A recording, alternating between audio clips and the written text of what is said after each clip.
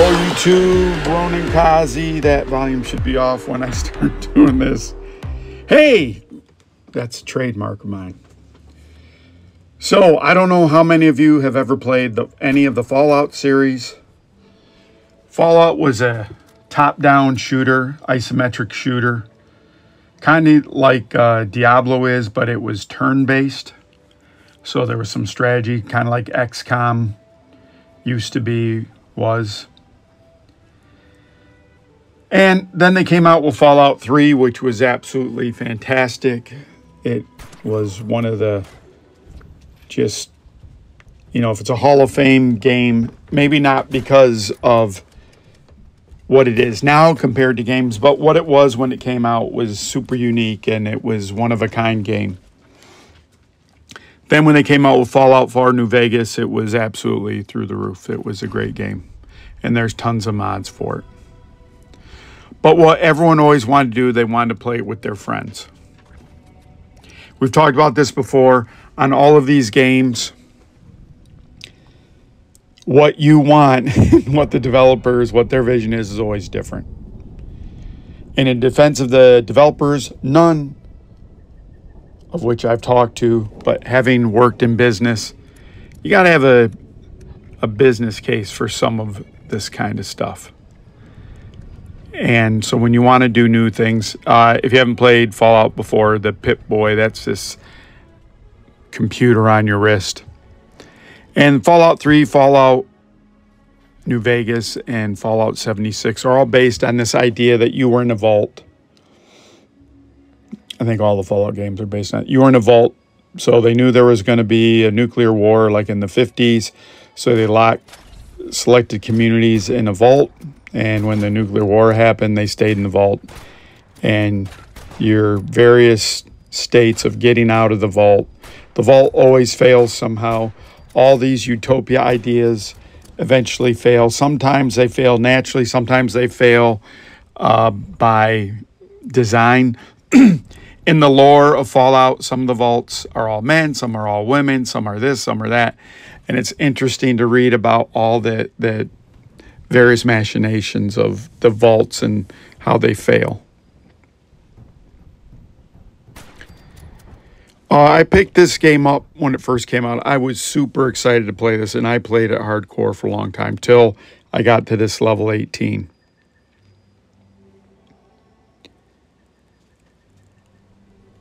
And it's a survival, quote-unquote, horror game, but it's a survival game. It's kind of an RPG. I haven't been able to figure out how to look at my character stats or what perks I took. And it's based on kind of this D&D universe kind of thing where you get to take attributes and you have core skills. And, oh, I didn't delete this part. I'm going to the store to sell shit. This is part of the game. So what I'm doing at this point is I'm just trying to relieve myself of the amount of weight. So let's back up a second. So you have these core skills and you get perks, and then you go out and play and you get levels and you get to do other choices like other RPG games. One of the things that makes it kind of more of the survival game is, I don't have this showing, but you always have food and water, hunger and thirst that are always depreciating. You have action points, and you can only carry a certain amount of weight until you're encumbered, depending on what you pick in your skills.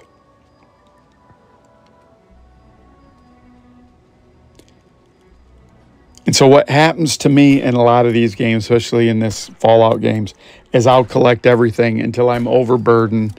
And then I spend a lot of the game worrying about where am I putting my stuff, you know, and I'll have like broken bottle, but I don't know when I might need that broken bottle or. But what's nice about Fallout 76 is it has those MMO kind of things where you can go to an area and you can camp it and you can reliably see what's going to happen there. You can get mats. I shouldn't really be worried about mats, but that's kind of that old school. There's Roxy. And someone's coming down to visit while I'm recording. Roxy. And so I wonder who it is. Hello, person. It's my son, Chance. So there's part of those RPG mechanics that are great. I'm from this old school where I got to keep everything, and it's really not that smart. So I'm going to continually loot all the dead bodies since... All right, YouTube, let's talk about Fallout 76. When it was first released, it had no NPCs. You were just there. They had some robots, but people really didn't like that. And like any game, like all games, if you're playing Diablo 4 currently and they just nerfed everything on the first patch, you realize that this nerfing and complaint about the game is a never-ending kind of thing. It was controversial not to have NPCs because then you have to do your own gameplay. I never cared about it. I just needed somewhere to sell my stuff at. I don't like survive games all the way where I'm like crafting everything and I'm breaking, right? That's too granular for me. So I'm basically farming. Whatever happened during a nuclear thing, I don't know if these people are left over from the first nuclear bomb or if they, you know, I eventually want to just go shoot and kill things and go back and sell it and do whatever. So it's part of this series of this universe, this Fallout universe, which is great. Fallout 76, not as well received as Fallout 3, Fallout 4. Those are single-player games. This is a multiplayer game. I'm trying to get back to this train thing, and I'm lost. And I'm going to go the wrong way, which I most certainly do. This is normally when I ask you to like, subscribe, comment, click the bell for notifications. You might have to unsubscribe and resubscribe if you find I fall out of the... I see what I did there. If I fall out of the rotation of things that get suggested to you, like of things that you've liked. Some people have commented that to me. Just a little bit on the channel while you're watching the gameplay and just in general. One of the things I wanted to do, and I'm going to do until, you know, God forbid, the channel gets so big that I can't do it as much anymore. I like to address things in the video that you guys have. I've had people in the comments request certain types of gameplay, certain types of things. I remember back, apologize for not remembering your name right off the top of my head, but there was a person that asked to, they didn't comment all the time. They said, I watch all the videos, I just don't comment. So I made a video just for them. And I appreciated that they watch the videos and they may not comment. I have some really loyal people that I'm really thankful for that watch a lot of the stuff and give me a lot of good feedback. And when I tell you, one of the things when you get older that you got to accept feedback and accept criticism, that's what I'm trying to do on the channel. I'm not going to tell you immediately when someone criticizes me. It's hard for me to disassociate the criticism of what I'm doing versus the criticism of me. And I want you to think of a funny thing when you're a baby or you're a young child and you first are potty trained to go in a certain area, and then you go to your parents like, look what I did. That's probably extended from there. Yeah, it's not, they're not criticizing me as a person. They might be. But they're criticizing, hey, this could be better, this could be better. So I work hard at changing that. So I appreciate all the feedback people give me.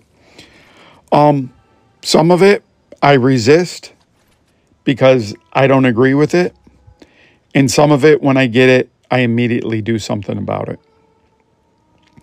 And just to put that in perspective, inadvertently, I'd shut the comments off. I don't even know how, because I'm an old guy. But I do this on 3 different devices. I do this creation on an iPhone. And this video is a little bit longer. Spoiler alert. So I'm going to talk a little bit more. Apologize. I use an iPhone to record. And sometimes if I can try to do things remotely. Normally I use an iPad for the video creation, bringing everything together, and any of the art creation. And finally, I find it easiest to go on a PC and then manage a channel from the PC. 3 different interfaces, old guy equals disaster. Not an Apple guy either. If all this worked in Android, again, I might have told you this, but this is why I do this on the Apple content. I don't have a Mac. Not a big fan of the Mac operating system. Not against you guys in Apple. Love the iPad. Wish the iPad had a better file system like a normal computer so I could just use it as my computer. Or make the Mac more like an iPad. Anyways. LumaFusion, when I first got into PC video whoop-de-doing things, and I've always wanted to do this, I always justified getting an i7 versus an i5 because I need those extra cores and threading because when I do videos, never did videos. When I finally started thinking about doing videos, I looked at the software like Adobe Premiere or any other Sony. I was like flabbergasted at the price. I go, well, maybe I'll go to Apple. Apple, the price is incredible. So I was like, Then, oh, YouTube, you fell on the floor. Then YouTube, as I pick you up off the floor, then I said, well, how much horsepower do I need to render all this stuff? And I did a ton of research. I came across a gentleman who had built a supercomputer.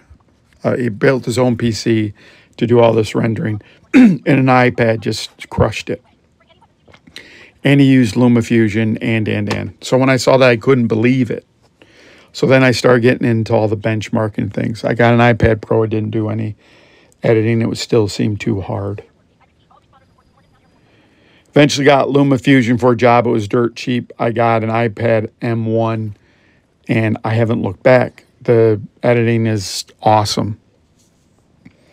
And this is the other kind of person I am in computers. I don't have to learn anything until I use it. So I'm like a just-in-time. So a lot of the manufacturing we did, there's a lot of Kanban and just-in-time. And you start living in this world where you don't worry about things until you actually need them. So that's how I worry about my computers. I also wanted something that I could be somewhat portable with. I'm not one of these, nothing against you if you're doing this. I'm not one of those folks that goes into a coffee shop and then has to do my business there.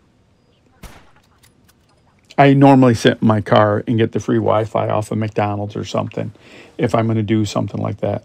And I'll get a drink or whatever, but I'm going to sit in my car, not in there. Anyway, sorry about that diversion, YouTube. And I know it seems egregious that I'm wearing this. This is just what my armor is. I could put clothes on. I apologize. But it's hot out there, YouTube. Anyways. So I found that this ecosystem of the iPad was good. Then I started taking, then I went to my last job and I ended up getting an iPhone 13, the mini one. And what I can do is I can record on this and just airdrop it over to the iPad and it's all seamless. Everything is seamless back and forth. If I really, let's say I hit the lottery and 1 million of you subscribed and I was making money, I would even get that iCloud thing because I could go through all my stuff. I know I can do it through Drive and I can do it through OneDrive and all that other stuff. But with the Apple stuff, it's just seamless. It's a lot better integrated. That kind of stuff's just better. And on the iPad, everything's less expensive. So, anyways, that's why I'm on iPad.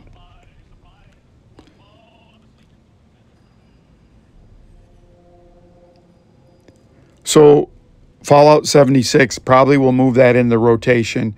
I tried starting off a new character. It's just too slow and it's too new. The NPC part. I might have even done a video. It was nondescript. Also, this is video number 350. So I really appreciate all the support and all the encouragement. The thing that struck me most about folks on YouTube is they've been very encouraging. Everyone has been very helpful and everyone has been very encouraging of my efforts. So I appreciate everyone, people that started in the beginning and people just coming on now. Sometimes people disagree with what my build was. I didn't want to argue with them. And I don't want to just default, well, it works for me. That's why I just keep doing the legendaries over and over and over again. And you see that I have another legendary where I just go through. And I at this point, I don't even think it's a build. Just because I've done it so many times, I'm very confident in it. And with the recent nerfing of Diablo 4, I espouse, I really believe this, the build doesn't matter. It's just what's fun for you. My build on here doesn't matter. I probably normally try to do melee builds and these kind of things where I can death punch people. But I don't think I'm using that right now. I think they have a power fist, but it needs power, which is aggravating. So doing the videos, turning them out, I needed a certain ecosystem to do that that seemed to work better. I'd recommend it to everyone else. The power consumption a lot less. I needed it to be a little bit portable. Everything's fanless. The one PC I have, I have the PC set on low settings, the laptop set on low settings. This is this infamous laptop that I'm going to do the video on.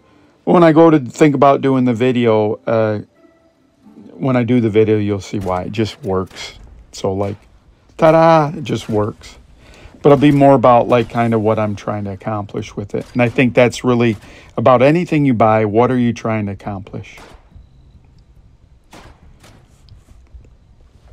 And that's everything. Used to say to folks, there's 30, 60, 90-day goals. And I heard that from someone else. That's not my original thought. But that gives you some type of direction. And really, you can break that down. It doesn't have to be a specific time period, but short, medium, and long-term goals. And so that's really going to be impactful on what you decide to do. Like take a headshot on this last guy that's trying to sneak up on you. Wait for it, YouTube. This is Ronan Kazi waiting for it. And I have my new surprise for you. It's the second video. Video number 350. Thank you, YouTube. Ronan Kazi. Oh, bye-bye.